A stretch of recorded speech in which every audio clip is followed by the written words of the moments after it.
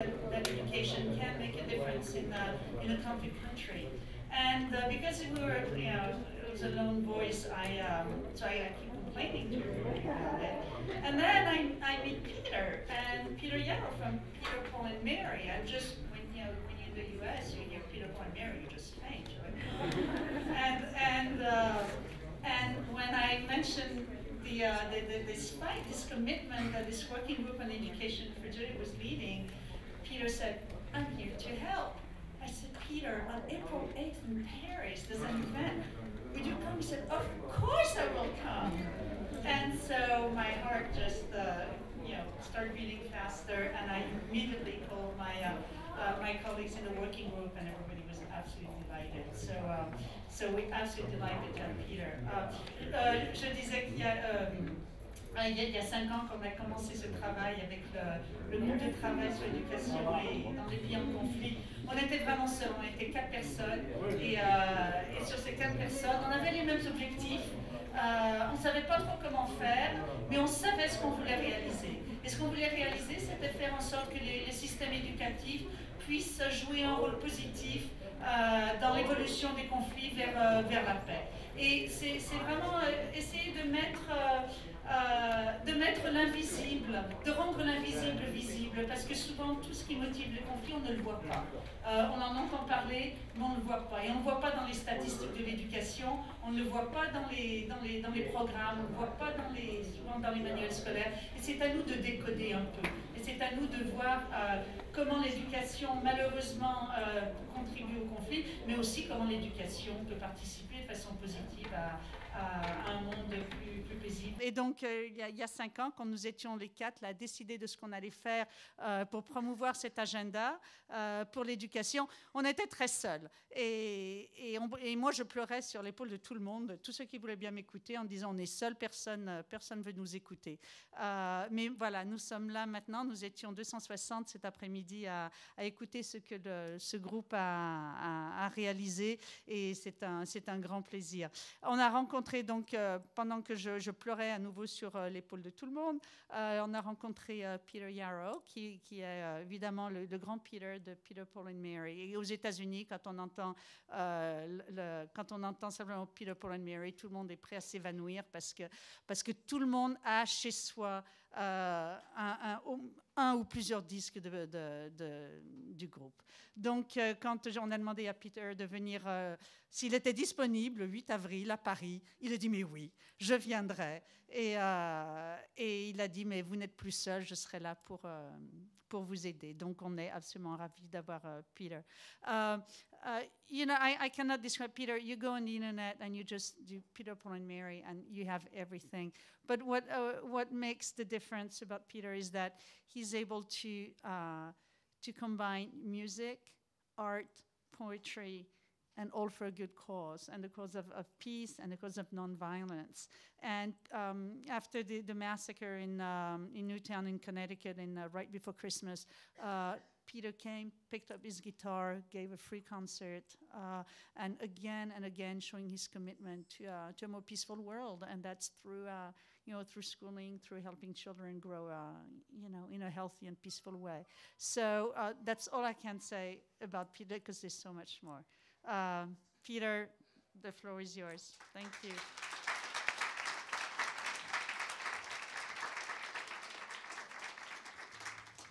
The gathering today has been very moving, and it compels me to begin with a song that Peter, Paul, and Mary sang at the March on Washington in 1963, when Dr. Martin Luther King delivered his I Have a Dream speech, and now I'll say it in fractured French.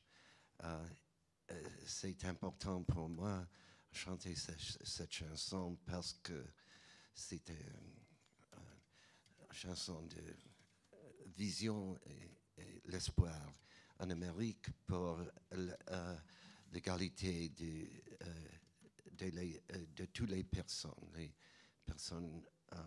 noires et blanches ensemble. Et c'était un grand mouvement. Quarter of a million people, comment dit-on en français?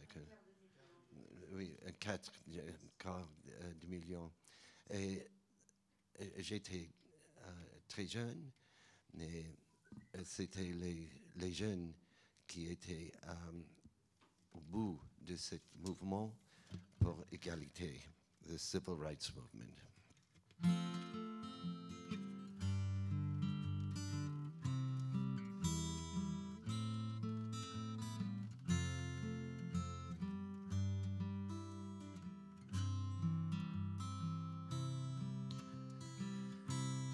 How many roads must a man walk down before they call him a man? How many seas must a white dove sail? How many seas must a white dove sail before she sleeps in the sand? How many times must the cannonballs fly? How many times must the cannonballs fly before they're forever banned? The answer, my friend, the answer is blowing in the wind. The answer is blowing in the wind. Ensemble. The answer, my friend. The answer, my friend, is blowing in the wind. The answer is blowing in the wind. How many years can a mountain exist? How many years can a mountain exist before it is washed? Before it is washed to the sea? Listen, how many years can some people exist before they're allowed to be free? How many times can a man turn his head and pretend that he just doesn't see? The answer, my friend, is blowing in the wind. The answer is blowing in. And now, très doucement, very softly, with me, avec moi. The answer, my friend,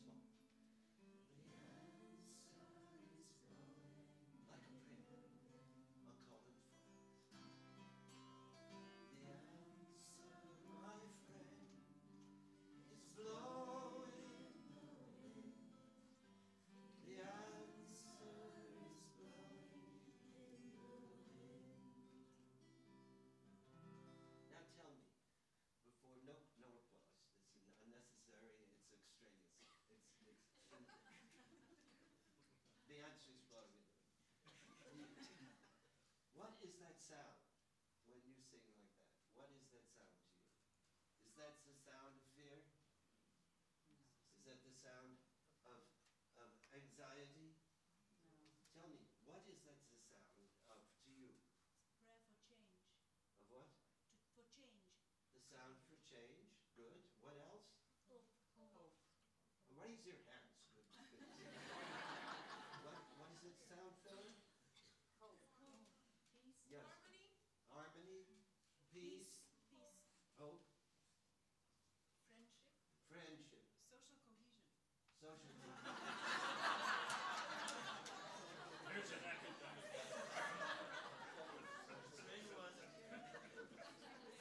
I was about to say social cohesion and the absence of cognitive dissonance.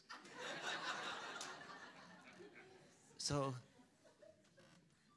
when you hear that, it's not a symbol. It is a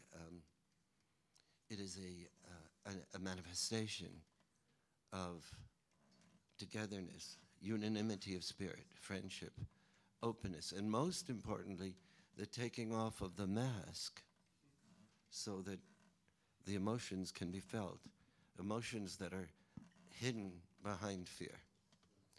They're hidden behind pain. This is the character of this kind of music. And this kind of music was a great and powerful force in terms of bringing Americans together in a way that made us realize we could change our path. And that realization was in the context of the civil rights movement. Now, I was just recently at Newtown, and in a while I'll show you a short clip from the concert. It was not a concert to make money. It was a concert called a concert of healing, caring, and togetherness. And the pain that was experienced on stage was overwhelming. A couple that had lost their child, Francine and David Wheeler, sang, although it was hugely difficult for them. And the outpouring of love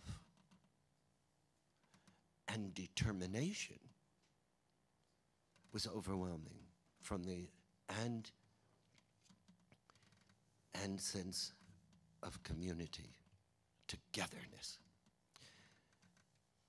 And it is a case in point, you know, about one of the dynamics that does bring people together when there is great pain and suffering, to turn that into determination and love.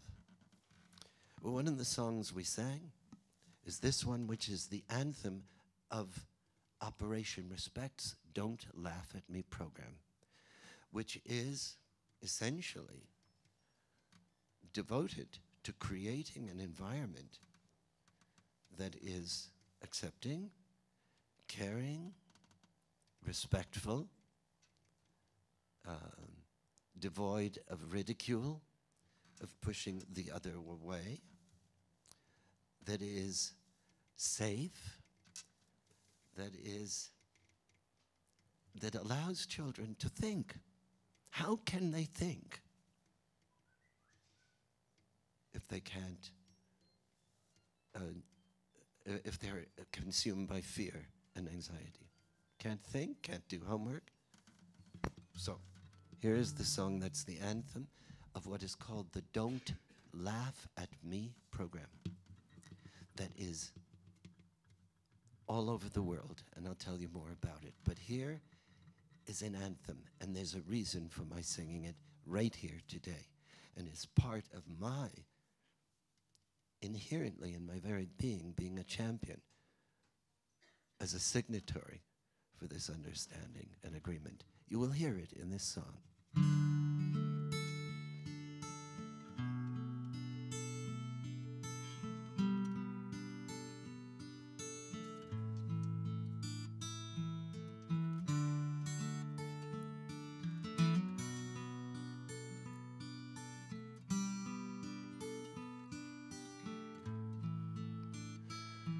I'm a little boy with glasses, the one they call a geek. A little girl who never smiles, 'cause I got braces on my teeth. And I know how it feels to cry myself to sleep.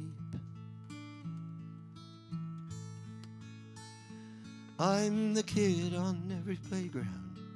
I'm the one that's chosen last. I'm the single teenage mother trying to overcome my past. You don't have to be my friend, but is it too much to ask? Don't laugh at me. Don't call me names. Don't get your pleasure from my pain. In God's eyes, we're all the same. Someday we'll all have perfect wings. Don't laugh at me.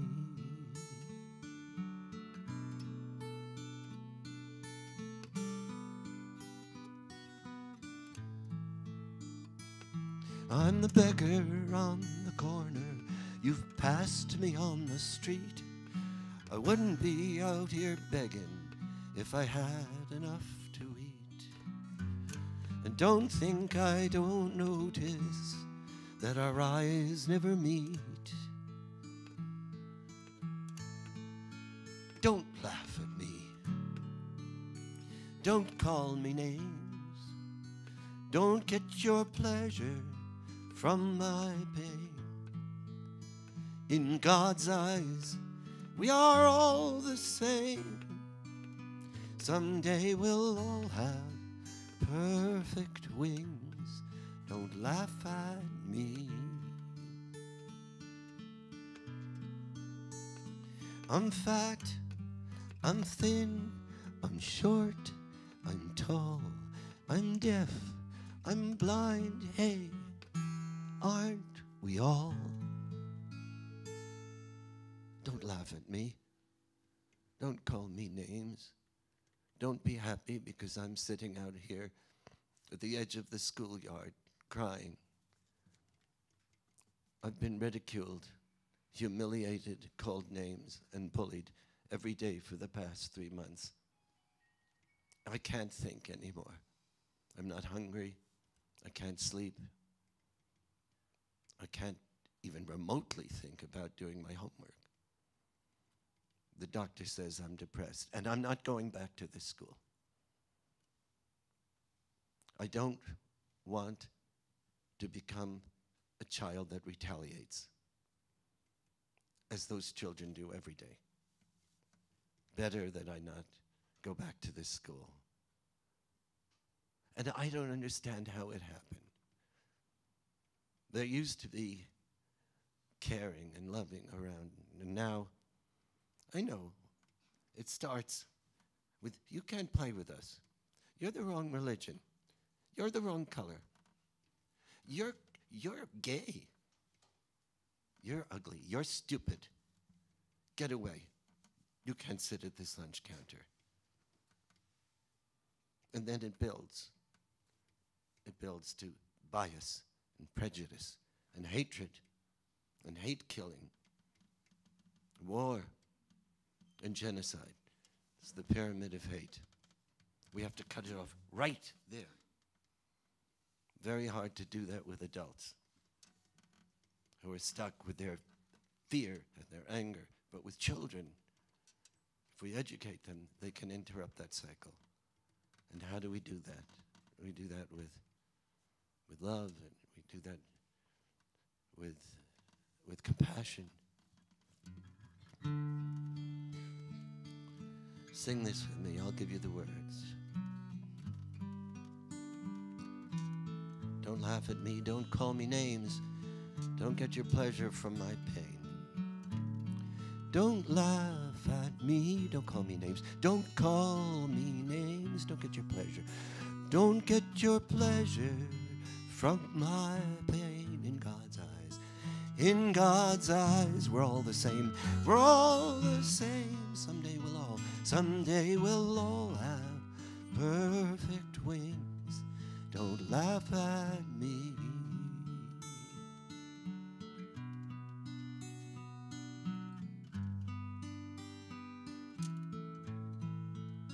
Yes, I'm fat, I'm thin, I'm short, I'm tall, I'm deaf, I'm blind, I'm disabled. Who of us is perfect?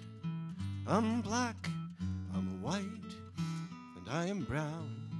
I'm Jewish, I'm Christian, I'm Muslim, I'm Buddhist, I'm Hindu, I'm agnostic.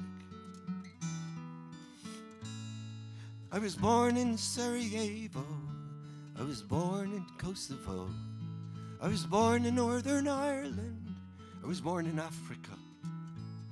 I'm Hutu, I'm Tutsi, I'm gay, I'm lesbian, and I am American, Indian.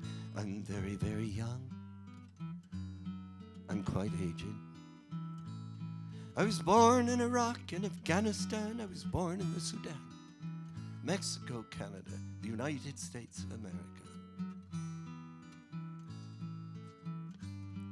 I'm Israeli. I'm Palestinian. I'm very wealthy. I'm very, very poor. Don't laugh at me. Please smile at me. Please be my friend. Please accept me just the way I am. No one of us should be out. We all should be in. Someday we'll all have perfect wings. Don't laugh at me. With me now, don't laugh at me. Don't laugh at me. Don't call me names. Don't call me names. Don't get your pleasure. Don't get your pleasure from my pain, from my, in God's eyes, we're all the same. Someday we'll all have perfect wings. Don't laugh at me. Don't laugh at me.